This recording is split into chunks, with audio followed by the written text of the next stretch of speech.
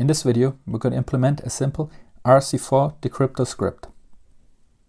The need for RC4Decryptor script arises from the TSCookie sample that I'm currently looking at. I've already identified where the RC4 key is loaded, and I've also identified the payload that is then extracted from a resource file. And this is RC4 encrypted with the aforementioned key. While in a previous video I've written the pipe decoder, and I really hoped that it would also solve this problem here, that I can just select it and then run my pipe decoder, and then I could just enter RC4 here and then the key that I found to decrypt it. However, the problem is that I need a key length of 128 bytes, and OpenSSL does not provide this. So in order to get started with the RC4 script, I will use the pipe decoder as a basis for the new script. And then start a new script. Just copy the whole code over. Save it. And now we don't want to ask the user for a string, but we want to ask him for bytes.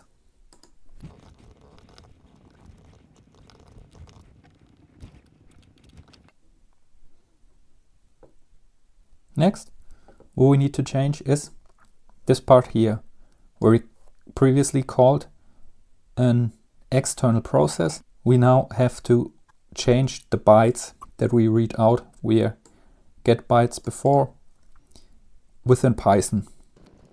So we remove this whole part.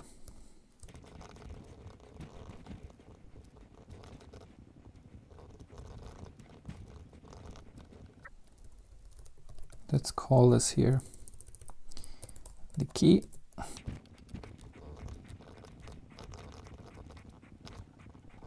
And here I'm using cheat.sh to look up how to do some programming tasks.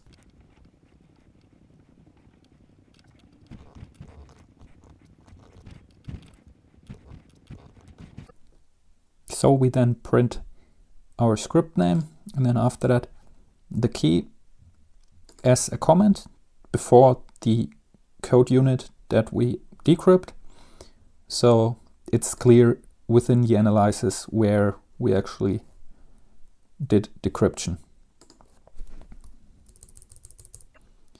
So now let's implement the RC4. So it seems that Ghidra uses a byte array as the data representation for the getBytes method. Hence I need to rewrite this RC4 code that I copied to represent that fact.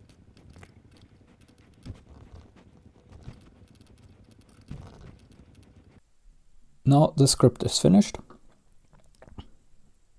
You can see that I just replaced, as I said in the beginning, just replaced the part where we call an external process with an RC4 decoder here, which gets the key from the user input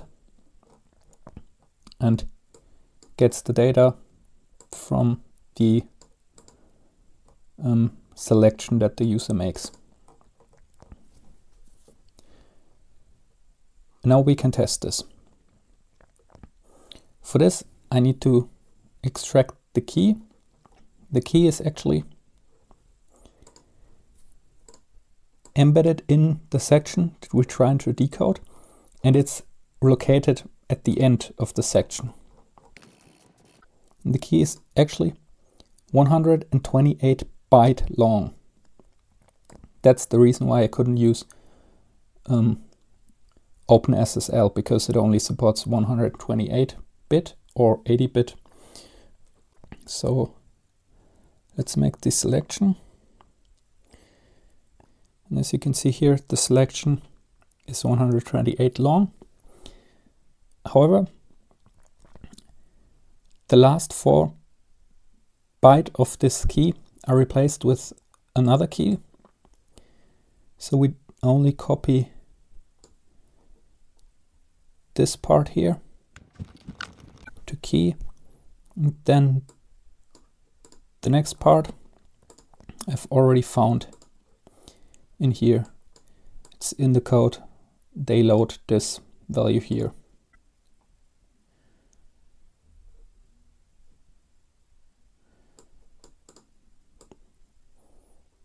So this is the other part.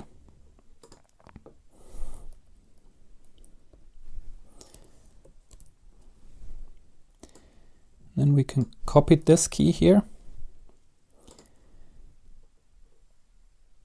And then go back to this section that we try to decrypt.